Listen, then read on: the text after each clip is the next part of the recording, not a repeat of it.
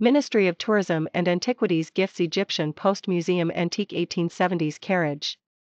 To celebrate the reopening of the Egyptian Post Museum following its renovation work, the Ministry of Tourism and Antiquities has gifted the museum an antique carriage from the 1870s used to transport postal items, which was previously part of the Royal Carriage Museum's collection.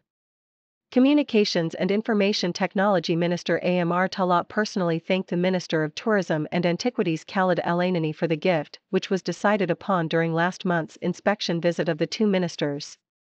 The Egyptian Post Museum features rare treasures which document the development of Egypt's postal services, with Talat explaining that the museum utilizes modern technologies to display the items in a manner that blends originality and contemporary aesthetics, while remaining faithful to the museum's heritage.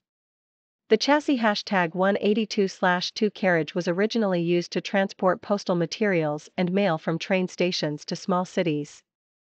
They were brought from England and were originally intended to carry the king's luggage. It is composed of a large box made of wood with a closed back door, two doors and a tall front driver's chair.